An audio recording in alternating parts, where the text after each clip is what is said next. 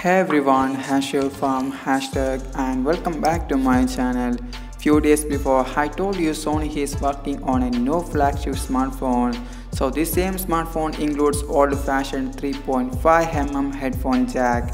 That's going to be a piece of good news and will be welcomed by lots of users. This was leaked in a new render by OneLeaks and /leak.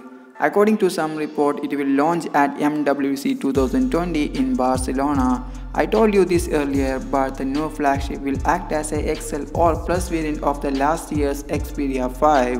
Sony Xperia 5 Plus headset will adopt a punch-hole camera which we have seen on the Galaxy Note 10 series. But this render shows thinner bezel than the last year's Sony Xperia 5. Also used the same 6.6-inch OLED display with a dual front-facing speakers, which also includes a 21:9 aspect ratio.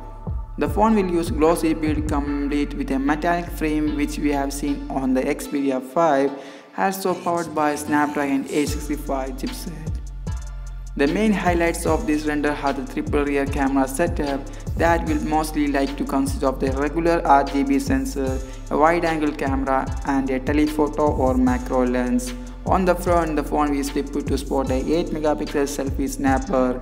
That's all for today guys, so let me know your thoughts on a Sony Xperia in the comment box.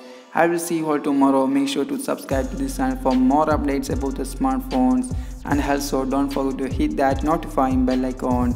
Thanks for watching this small video. I am Ashkur from hashtag.